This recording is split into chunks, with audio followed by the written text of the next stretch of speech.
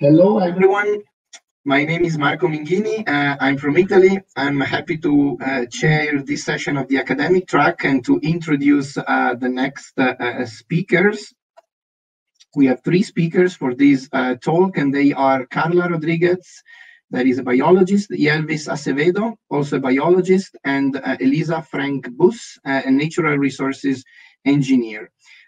In 2020, they were partners in the Master in Spatial Information Applications, dictated at the Gulich Institute of the National Commission for Space Activities and the National University of Cordoba in Argentina. And from that experience, we see this work, and this work was born. The title is Remote Sensing and Modeling Tools, Exploration for Habitat Delimitation of Leishmaniasis Transmitting Vectors. I will now play the video, and then you will have time to ask questions. In the meantime, feel free to ask questions for the authors using the questions tab in Venuless. Thank you. Hello, everybody. We are going to speak about remote sensing and modeling tools exploration for habitat delimitation of Leishmaniasis transmitting vectors. Next.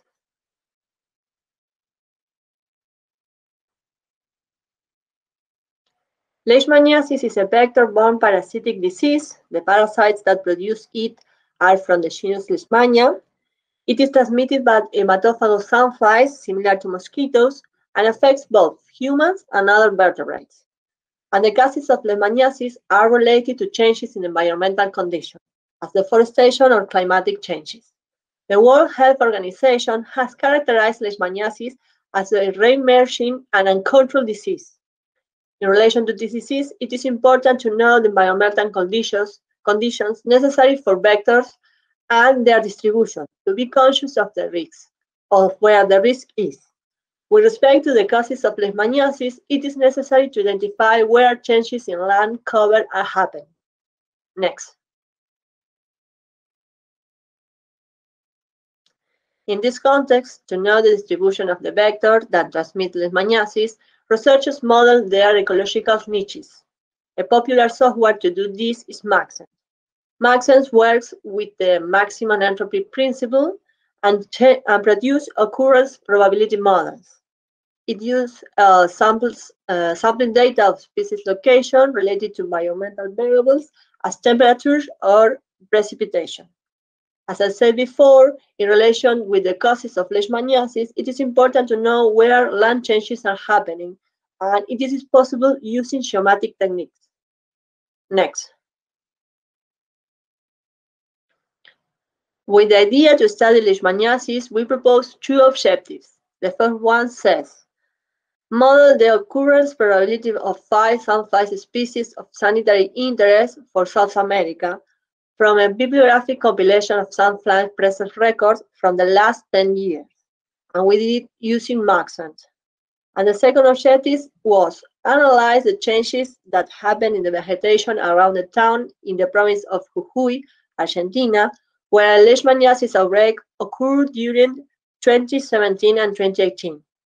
And to do this, we explore different software and programming languages. Next.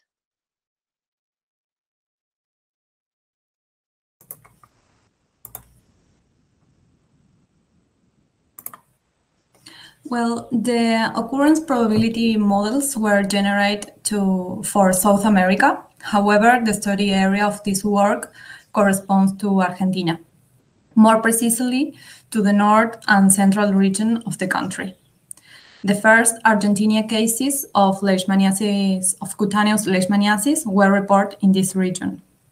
In addition, an area of particular interest was chosen around the town of Caimancito, where there was a Leishmaniasis outbreak in 2017-2018.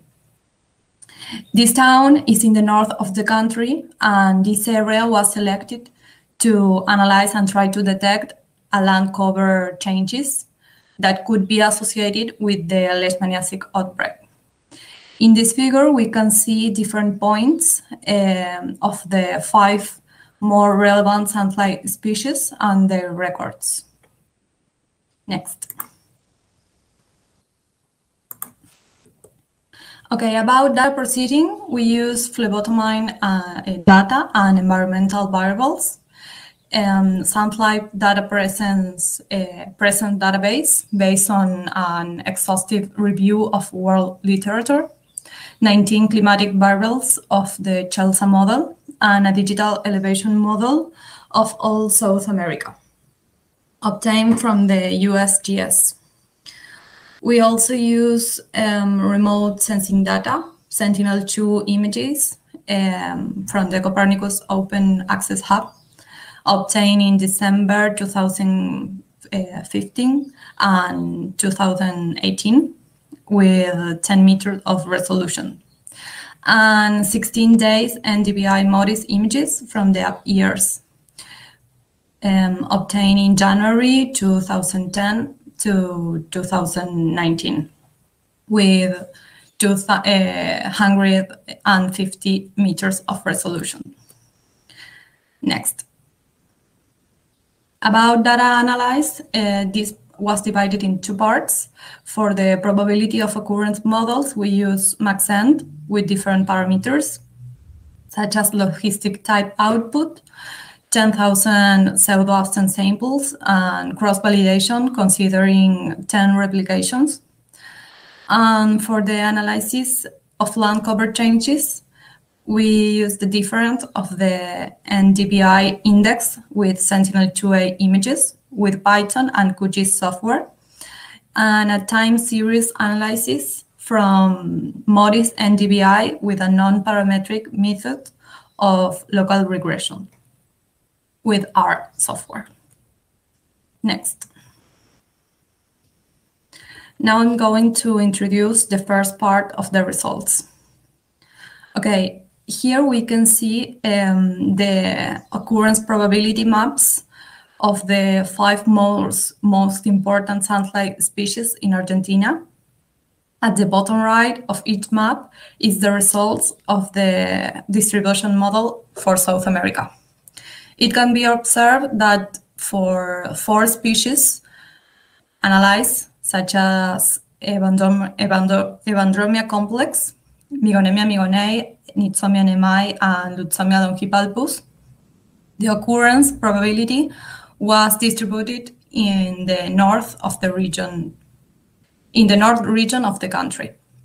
The first 3 show a higher probability in the center and northwest, while Lutzomia donchipalpus is focused in the northeast of the country.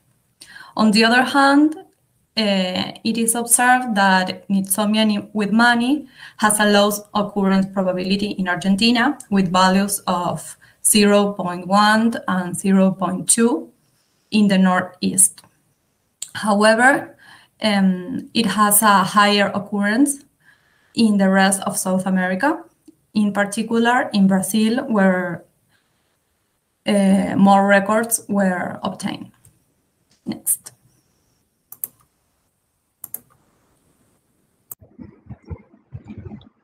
Well, in this table, we have the relative contributions of environmental variables to the MaxEnt models of the 5 relevant sandfly species in this study.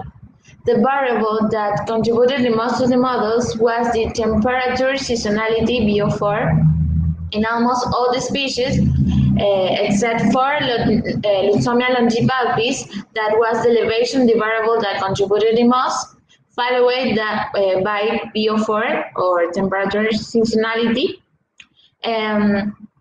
Other variables that show important contributions to the models was minimum temperature of coldest months, or VO6, temperature annual range, VO7, mean temperature of wettest quarter, VO8, and precipitation of warmer quarters, VO18.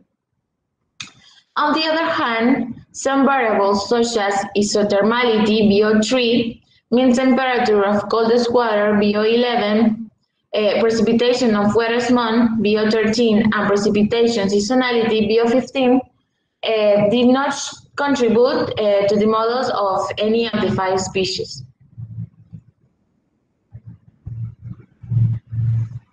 So here are the rock or receptor operator characteristic cross-validation curves and the average AUC values for all the species that allow us to determine the global precision level of the occurrence probability models by a sensitivity versus 1 minus specificity, that is the fractional predicted area analysis. So the AUC is a value that measures the probability that the random samples from a species point present place will be ranked higher than a randomly chosen point. That means pseudo absence in this case. So the highest precision for the species was obtained for Leishmania NDVI with 0.987 AUC value and a standard deviation of 0.008. And the lowest one was in Leishmania Whitmani with 0.858 of AUC and a standard deviation of 0.015. In turn, Leishmania longipalpis presented the highest variability of all the models with a standard deviation of 0.234. But in general, the models for the 5 species presented acceptable to high performance according to this metric. This graph also were useful for the validation in using the sensitivity statistic or fraction of true positives. Also, the statistical omission rate, that is 1 minus sensitivity, indicates the fraction of false positives. So, the sensitivity values for all the models in general were high, but except for Leishmania Whitmani, which reaches a high sensitivity value at 0.5 of fractional prediction area. This can be observed in the Leishmania Whitmani model map in Argentina, because in the north of the country, point of presence of the species were detected in the eastern part, but the occurrence probability assigned by the model was very low. So in this case, the true positives are being missing. Then we have the chain vector obtained from the difference between the NDVI of 2015 and 2018. The red color shows the decrease in NDVI and the light blue color shows the increase. Here we have the calculations with the threshold to identify the negative chains and the positive chains. The results show the largest percentage of the area did not show change between these 2 years, but the decrease in NDVI was greater than the increase in the analysis period. The results also show that 4.11% of the area has a decrease in NDVI. It could indicate that there was a decrease in vegetation in the study period, and this change event could have influenced the Leishmaniasis outbreak between 2017 and 2018 in Caymancito town. That due to the human activities like advancing jungle areas, generating an overlap between the wild and the domestic cycle of the disease. Then we made a visual selection of a small deforested area and a non-deforested area as a control, and inside the duration analyzed before to find the possible date that the deforestation activities could have occurred. This graphic shows both time series for the deforested and non-deforested area, respectively, for the period 2010 and 2018. When applying the smoothing local regression to the time series, it can be observed that the trend for the deforested area has a decrease in NDVI that is not shown in the trend to the non-deforested area.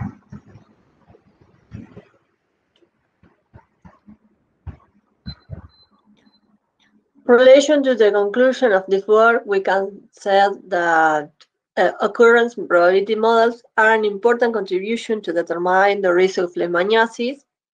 And with respect to the species distribution, Leishmania longipalpis was found in the northeast of Argentina and related to the kind of Leishmaniasis that is visceral Leishmaniasis, and the others, Nisomia nevi, the Badromia complex, and Migonemia migonei, were found in the northwest of the country, are related to cutaneous Leishmaniasis, that is a different kind of Leishmaniasis.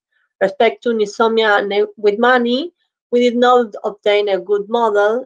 We know from bibliography that MaxEnt works better with few samples, and we had many samples for Nisomia nevi, and the samples were in Brazil, so the model was not good for Argentina. About the use of MaxEnt, it can be recommended to implement some other metrics apart from the AUC to evaluate the model, because the AUC is related to the specificity evaluation, which relies on the background point that are not real absence. And also other variables can be implemented for the model, for example, NDVI or slope, but it is better when the area is more limited and not so large as the area that we use. Next.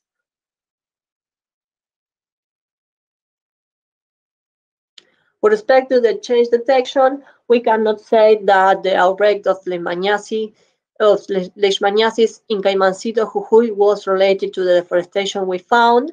We need more local information to do that, for example, information about people activities or travel in the area.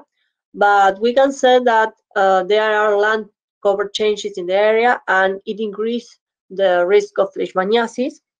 To improve this analysis, it will be possible to try other software that allow easily the relation of spatial data with temporal data, or maybe it is possible to use images with a better spatial resolution to detect changes in the surrounding of the town, to then identify, for example, a land change because of the construction of a new neighborhood. And always it is recommended to validate the models with field data. Next. Thank you for your attention.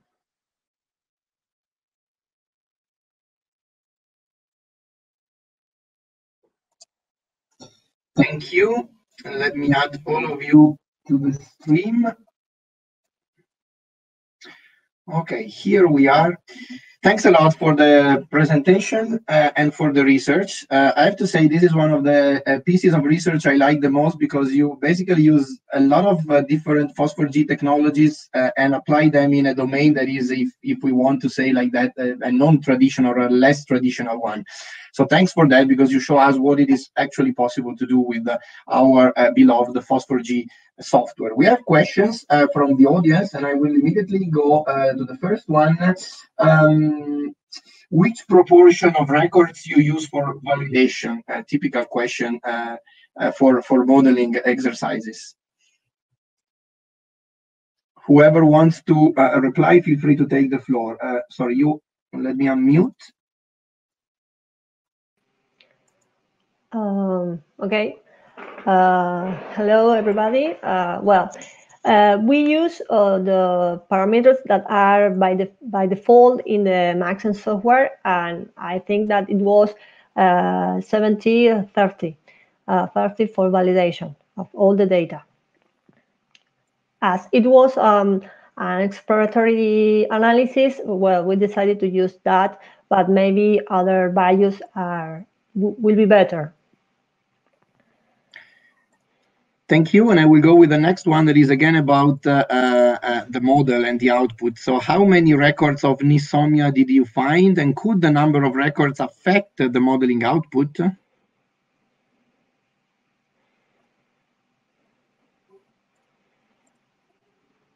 Well, I also answer. Oh, maybe Shelby want to no, say I wanted to add something to the last question. It was the parameters that we use, but we use also 10 replicas of cross-validation. And for the next question, The second part, yes, it can affect.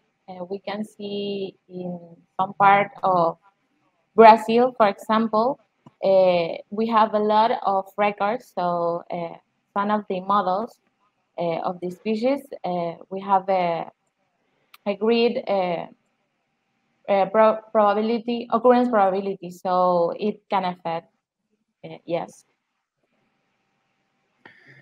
Thank you. I hope this answers the question. Next one is not about the output, but about the input of the model. Have you explored the GBIF database for sandfly records? Well, no, we don't know what it is, but we got the records from bibliography search that we did. Someone gave us a lot of registration of paper about Leishmaniasis, and we choose there what had presence records and what the papers that give the location of the presence to use it in the model.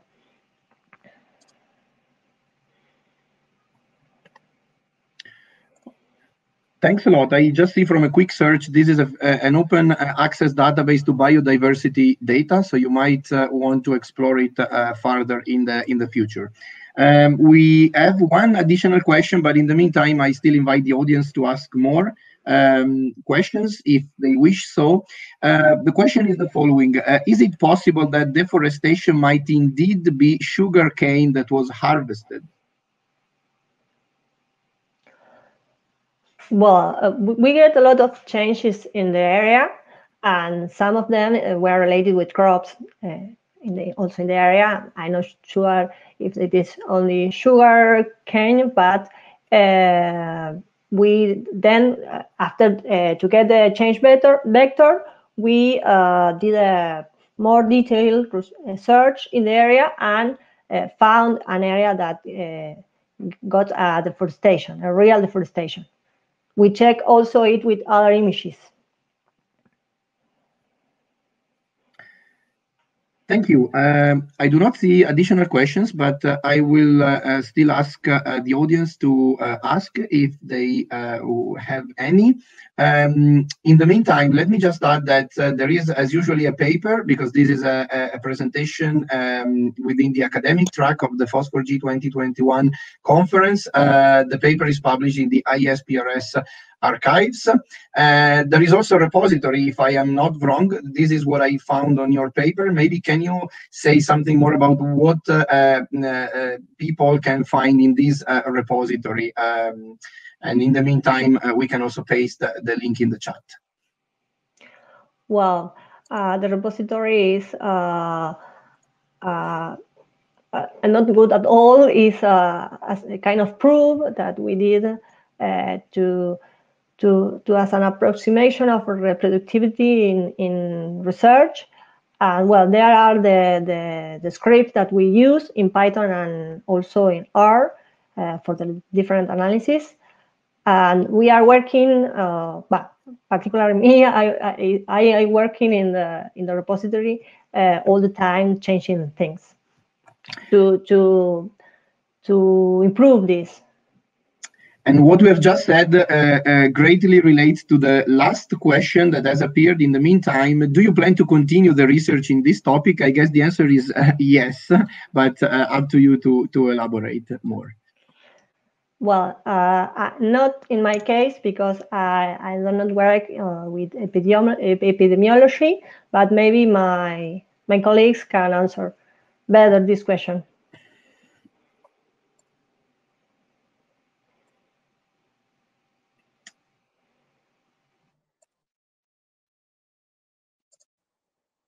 Yes, I would like to continue with this. It has a lot of topics to continue to investigate. So I would like in landscape epidemiology in general. So I could. Yes. Super. Me too. Landscape epidemiology is my area of interest. So I think that this is super. Thanks a lot to you all. So this is also good for speakers, for users, and for attendees of FOSS4G that want to further approach you. Please do that. You can look for the speakers in Venuless, or you can contact them privately. I have to share with you the fact that a lot of applauses have already come in Venuless. If you like the talk, and I'm speaking to the audience, please let the speakers know in Venuless. With that, I think we can close the session. Thanks again to the three speakers, and thanks also to the audience for your precious feedback and input to the discussion. And I wish you all a good continuation of FOSS4G 2021. Bye-bye. Thank you. Bye-bye. Thank you. Thank you. Bye.